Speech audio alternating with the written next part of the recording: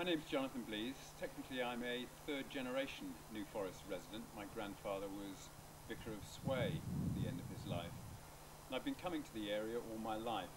I have a deep love and respect and sense of belonging here. I think one of the reasons too for me personally in becoming involved is that we use energy all the time. We don't see what we're using. And I think the solar farm is going to offer people an opportunity to visibly see power being generated, as Anthony has said previously, enough for about 600 homes. And we'll then get to appreciate our energy use much more.